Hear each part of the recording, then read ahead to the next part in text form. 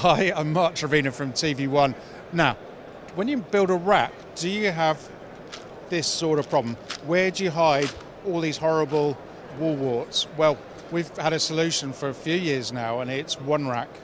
ONErack, we can put all your small devices on a single blade, we call it, and under here is a multi-voltage power adapter with 7 voltages, goes from 5 volts upwards, and each of these modules coming across here could have a different voltage in.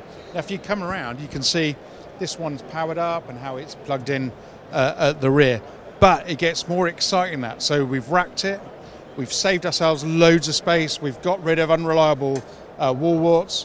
What we can do then is put a cooling cover on the front, so this will suckle blow air, and that will extend the life of your gear.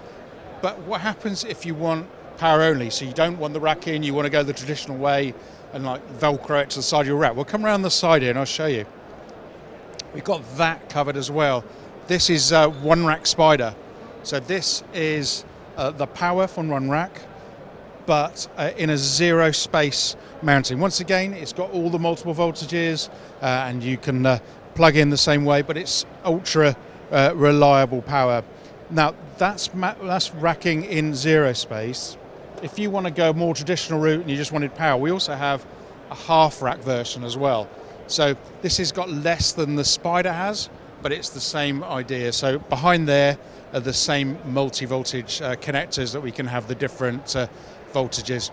There's loads of stuff you can find. We've made a load of videos on our YouTube channel, which is tvONE-AV. But also look at our website, there's tons on there. Go to tvone.com, look for racking and powering. You'll be good to go. Look forward to you joining us. Thank you.